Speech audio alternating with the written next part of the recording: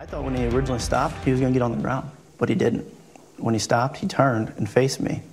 And the stutter step that you sometimes see, like when people start to run and they kind of did the hop and then go, he does that, and as he does that, his right hand immediately goes into his waistband, and his left hand is a fist at his side, and he starts charging me.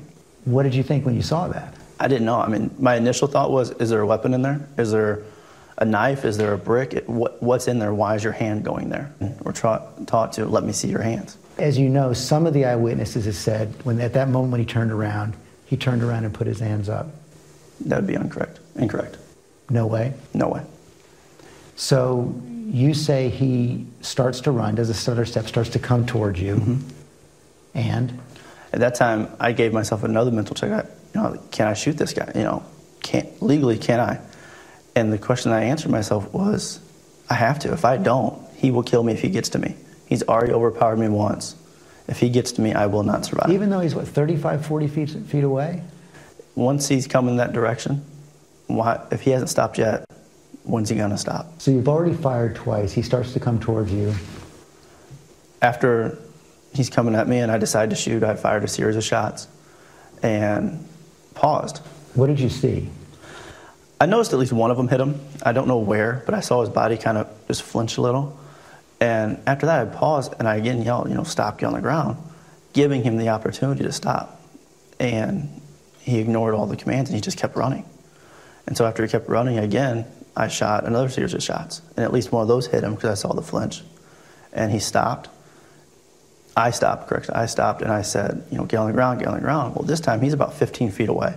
So I start backpedaling because he's just getting too close and he's still not stopping after, from what you were backpedaling? Yes, away from him.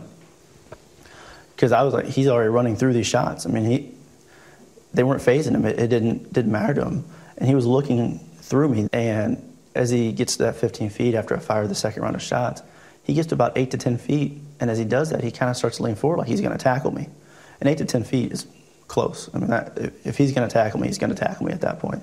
And I looked down my barrel of my gun and I fired, and what I saw was his head, and that's where it went. Some witnesses have also said that they actually saw you stand over him and shoot in the top of his head. That would be incorrect. And he's down now. Yes.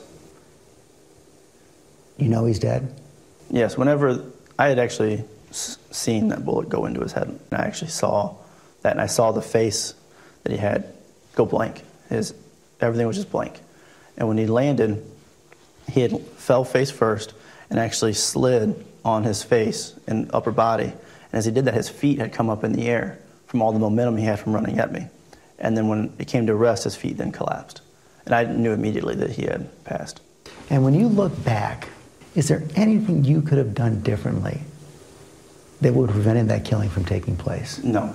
Nothing? No. If he would have gotten on the sidewalk, and followed Dorian Johnson to the sidewalk, I probably never would have noticed cigarillos. I would have gone and gotten lunch and continued my day. He would have continued his. Some of the witnesses have said they thought you were out of control, that somehow you had snapped. Mm-hmm. That would be incorrect. There was never, the only emotion I'd ever felt was fear, and then it was survival and training. And you're absolutely convinced, when you look through your heart and your mind, that if Michael Brown were white, this would have gone down in exactly the same way? Yes. No question? No question. The Brown family came out with a statement last night where they said, "We are profoundly disappointed that the killer of our child will not face the consequences of his actions." What do you think when you hear that? I think those are grieving parents who are mourning the loss of their son. I don't think there's anything they could say, but again, I'm sorry that their son lost his life. It wasn't the intention of that day. It's what occurred that day. And there's nothing you can say that's going to make a parent feel better.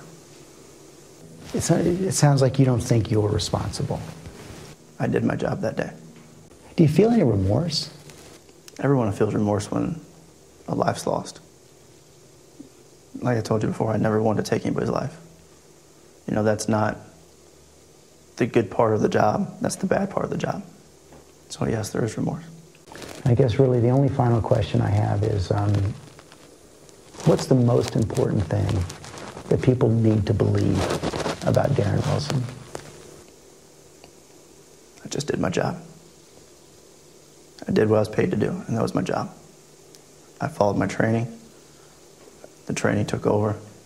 The training led me to what happened. I maintained the integrity of this investigation. That's it.